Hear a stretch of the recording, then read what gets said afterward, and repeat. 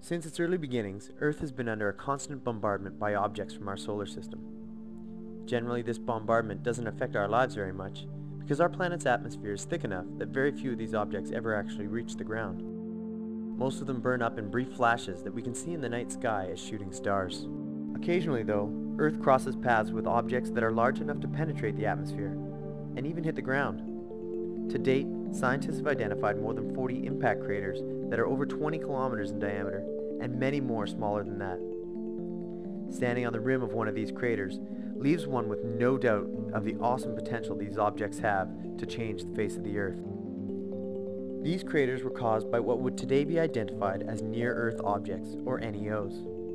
Generally either rocky asteroids or icy comets, what distinguishes NEOs is that their orbits come close to or cross the orbit of the Earth, which introduces the possibility of an eventual collision. Since the asteroid Eros was first identified as a near-Earth object, there has been an increasing amount of attention paid to NEOs. Engineers and scientists are working on a variety of questions. What are NEOs? How did they come to have orbits that cross Earth's?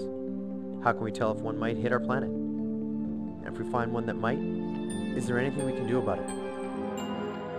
The Space Generation Advisory Council is proud to present this short film highlighting some of the answers to the many questions about near-Earth objects. Given enough time, every NEO is fated to either hit a planet, fall into the sun, or be thrown from the inner solar system. Any of these objects that were formed at the same time as the solar system, some 4.5 billion years ago, would certainly have suffered one of those three fates by now. Yet there are hundreds of thousands of NEOs that have been tracked and cataloged. Since they haven't always been there, there must be some mechanism at work that brings these objects into their current orbit from somewhere else.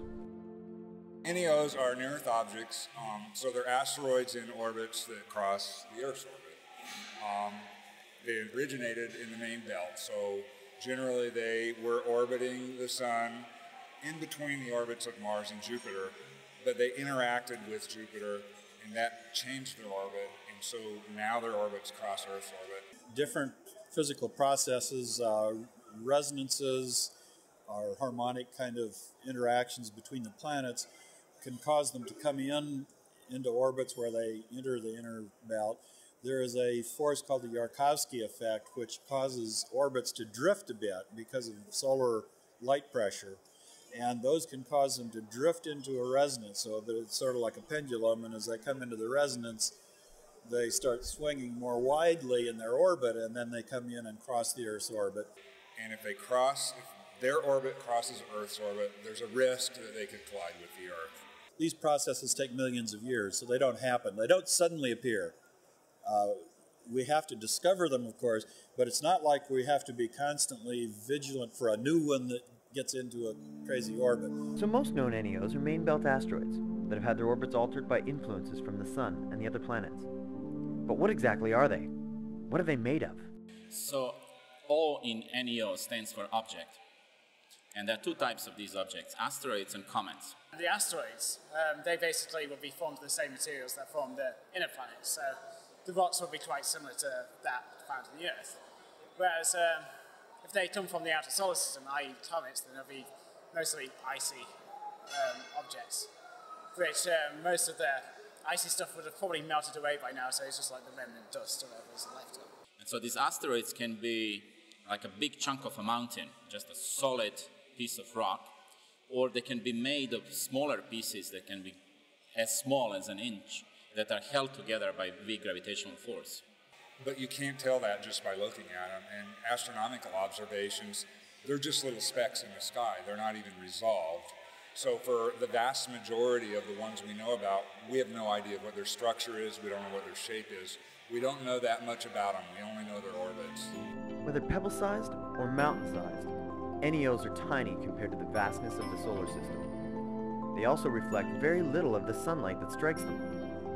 Finding tiny, dim objects in a very large, dark sky would be difficult at best. Yet there are several professional groups and thousands of amateur astronomers worldwide that are actively hunting NEOs. What do they use to find them? To look for very small objects, which are very faint, then you have to have a very big telescope. So you can have $100 telescope you can buy in Radio Shack, you can find some. But if you want to find very tiny ones, then you need a $1 billion telescope. One such telescope is the Large Synoptic Survey Telescope, or LSST, which is planned to begin construction in 2010 in Chile. Its 8.4 meter mirror will be able to spot NEOs as small as 100 meters in diameter. But how can a telescope tell you if an NEO is going to hit the Earth? You take 2 or 3 images during the night spaced out by 40 or 50 minutes, and then you compare those on the computer. So you do a subtraction of the 2 frames and see what moves.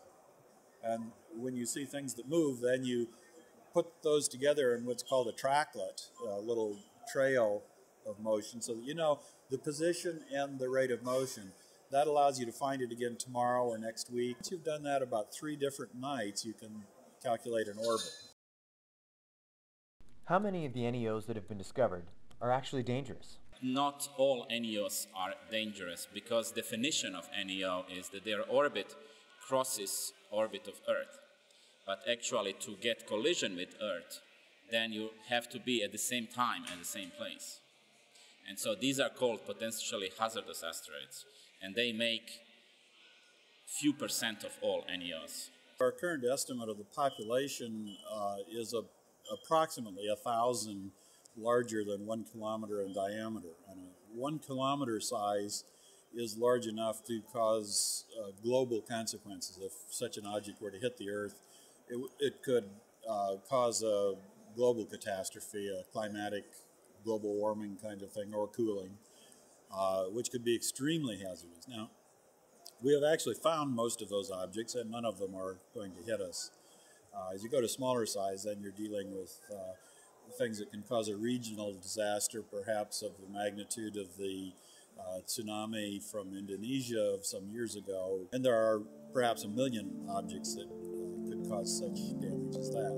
On June 30th, 1908, an explosion occurred in the skies above the sparsely populated Tunguska River region in Siberia. The force of the blast leveled an estimated 80 million trees over an area the size of Washington, D.C. The generally accepted cause of this event is an NEO on the order of just 10 meters in diameter. What if a similar sized object impacted somewhere else on the planet, maybe in the ocean, or close to or on top of a city? The characteristics of the land. If you hit the land in a city, it generates casualties no matter really how big the object is. If it's 20 kilometres outside of the city, then the mitigation is significant. So you've got this large dependence on displacement for land impacts, whereas in ocean impacts it doesn't really matter as long in the same area it's going to generate casualties. Scientists, engineers, space lawyers, and political policy advisors worldwide have come together and created a whole new discipline called planetary defense. Planetary defense is the development and evaluation of technologies that might one day protect us from a major collision with an NEO. Planetary defense is a very young field, and one of the challenges is to know what's going on throughout the world that relates to this particular topic. So one of the purposes of the conference is to bring the experts together on a periodic basis, as it's going to be every 2 years right now, where we can learn what's going on throughout the world that would affect our ability to mitigate a threat like this if we ever have to. The 2009 IAA Planetary Defense Conference held in Granada, Spain, allowed experts from around the world to talk about their research and to meet their international counterparts.